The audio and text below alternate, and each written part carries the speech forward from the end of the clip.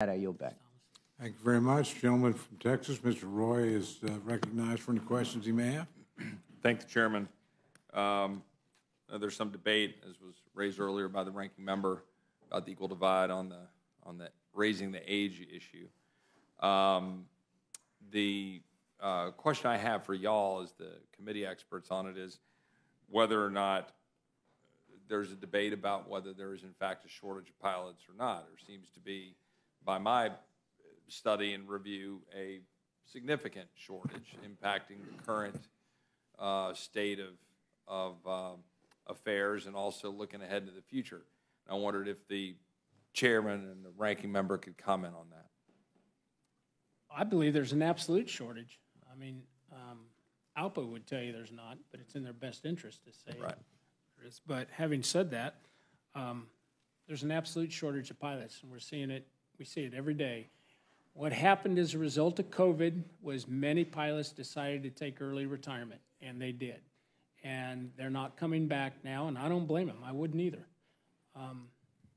And so we have a process to, a pipeline. Well, that pipeline for getting new pilots in is severely stressed right now. And what's happening is, more than anything else, is the big airlines are pulling all of the regional pilots up, and now the regionals are completely out of luck. They're going to have to, they got to go back to the beginning. I always make a joke of it, but I know when there's a pilot shortage because the airlines start sending out blanket letters to anybody that's an airline transport rated pilot. Come work for us. When I start getting those letters in the mail, I know there's a pilot shortage. When they're saying, come work for us, and this is what we'll pay, and this is what we'll offer you for, a signing bonus to do that, then I can guarantee you there's a pilot shortage. If they're reaching so far down in as to pull, an ATP like myself up, then there's a problem. Ranking yeah, sure. Thanks. Thanks, Representative. We need more pilots. We need more pilots going through the system. We need more pilots in the system right now. So the bill in the Aviation Workforce Development Program actually triples the amount of dollars available for the overall program, and a third of that is for pilot training.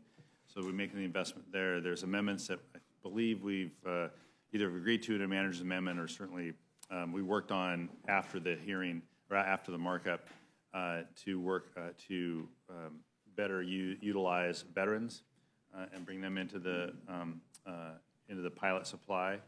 And then then individual airlines themselves are either partnering or have started academies to train a new pipeline, an additional pipeline of pilots for the future. So there's a lot of things going on. You mentioned the debate on the age, so I just would make a note on that, is that I do think that, again, the U.S. has followed the International Civil Aviation Authority or Organization, ICAO. When ICAO increased the age from 60 to 65, the U.S. followed immediately. And I think there is a challenge if we go to 67 without the international standard. You're going to have a couple of things happen. One, older pilots bumping younger pilots. You're going to have problems with probably the collective bargaining agreements between unions and airlines and what that's going to mean for bumping rights. And third, I do think the international standard is going to limit the ability of pilots who are older than the international standard from flying internationally. That's the only information I've received. So I'm not sure we're solving a problem by raising that. I do think it's worth a debate, and it's worth a debate on the floor of the House, and I would agree with the ranking member McGovern if there's a way to get a bill or an amendment on the floor to have a fulsome debate on that as well. I personally be for it. I'm going to talk that through with the chairman. I'd personally be for it. But again, there's a lot of ways to get the pilot issue, and we're doing that in the bill. So, I mean, I'll offer a few thoughts here just because I was an original sponsor of, Mr. Nell's bill that was then added into the bill that came through committee. I've got lots of reports back in the office and everything, but even just casually looking at, you'd pull up pilot shortage, just article after article after article, story after story after story.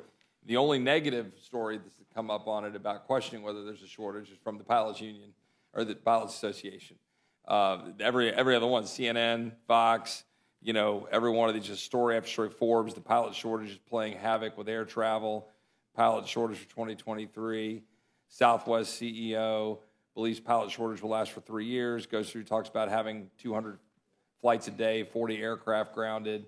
American, same thing, number of flights grounded, reducing the number of flights available for American passengers, obviously making it more difficult for them to travel, and so forth. Obviously, the legislation would say that pilots over 65 would have to undergo the same medical exams every 6 months, EKG, all the same stuff would apply. The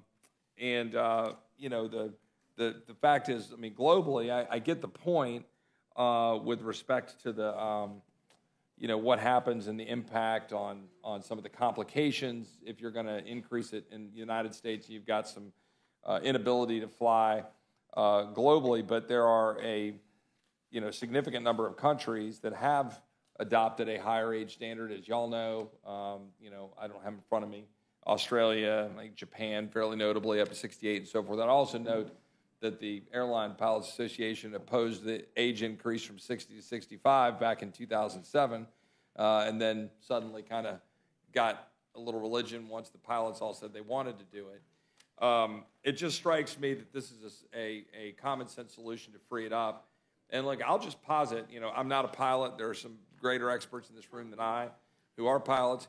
I am a passenger, which means I'm putting my life and my son's life, my family's life in the hands of a pilot. And so, safety's not lost on me. But when you've got two pilots sitting up there, both of whom have had to go through the same standards, physical tests, the EKG tests, all the health stuff, I mean, if you're asking me to choose between the pilot with 30 years of experience who's sitting there in the cockpit who's 66 and the 30-year-old who just went through a fast-track training program, I'm going to take the 66-year-old pilot. So I'm just saying, that's just my 2 cents.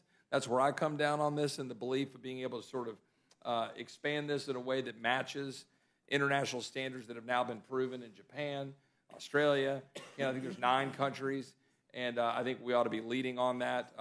This isn't a partisan issue. It's not an ideological issue. I'm just conveying my belief and why I share the view of those who adopted the amendment committee, and I hope we will move forward with it. And with that, I will yield back to the chairman. Thank you very much. Gentlelady from Chair, Indiana.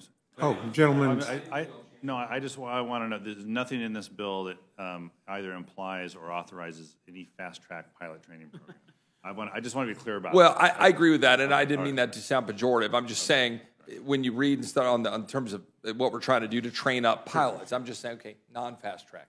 But I'm just saying, give me the 66-year-old who's been flying for 30 years, was a Marine pilot, and anyway. And Right, I yield back. All right, gentlelady from Indiana is recognized for any questions she may have.